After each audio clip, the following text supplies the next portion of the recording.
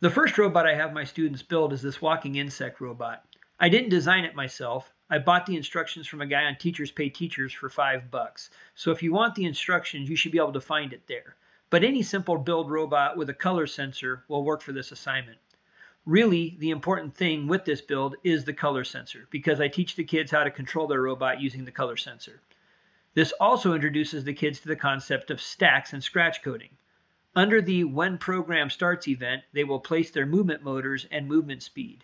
Then they will be asked to create 4 new stacks using the When Color Is event. I show them how to build this little wand with 4 colors on it, and then I ask them to change the colors in each event to match one of the colors on the wand. Under each color, they will place a different movement command, one to move forward, one to stop, one to turn left, and one to turn right.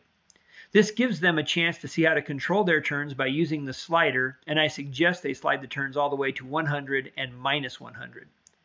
A happy accident occurred as I had the kids do this project.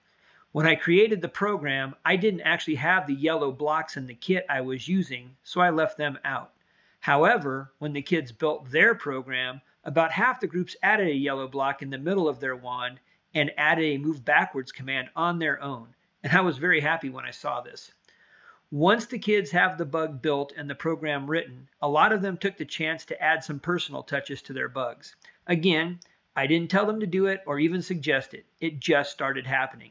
And once one kid did it and they found out it was okay, they all started adding their own personal touches.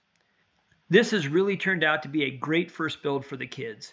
It's a pretty easy build and a simple program to understand.